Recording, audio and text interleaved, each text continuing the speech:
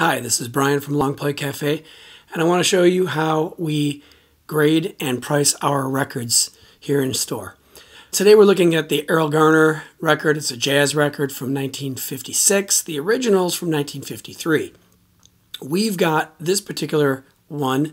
It's a reissue. It's mono, 1956, from the US. Now the reason I know that is I will type in the catalog number up in this search bar on our website, Discogs, which happens to be a record sales site, sort of like eBay for record buyers and sellers. So what I've done is I've typed that in, and then I search the record. And I'm going to go back, and you'll see the basic information when I first type in, and I chose this particular record, found it, and you come down here and you'll see some things in the notes and information about the label on the record, the cover itself, but the most important thing is the matrix runout groove, where you'll see these codes. And on this record, my code ends with the 1F and the 1C, so I know I have the right record.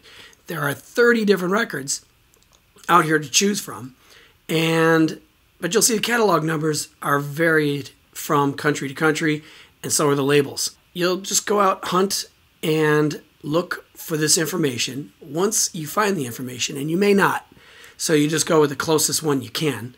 But once you find the information, you can come over here where they do the for sale. You also have some nice stats on like the lowest price and the highest price of this particular record. But I click on the for sale to see what these things are going for. And I can see that of the 8 records that are for sale, or 10 records for sale here, there are people that are selling it between $3 and $15. And then you'll start to notice these weird things, these codes that people put in here. Basically, this is the grading. But how do they get that? Well, Discogs gives you the definitions, and you'll see there's mint, near mint, very good plus, very good. Then there's a good and a good plus, and then there's the fair and poor. Fair and poor, in my shop, become a bowl, and even sometimes the good, becomes a bowl or a clock. Very good, the very good plus, and what a lot of people out here are now doing, very good plus plus, are the things I'm selling to people.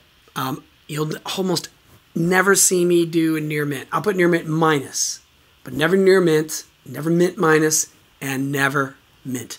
Take these gradings with a grain of salt. Go in and read what they say and realize that records are produced, and they're produced by machines and human beings. You will never find an absolutely perfect record in every way.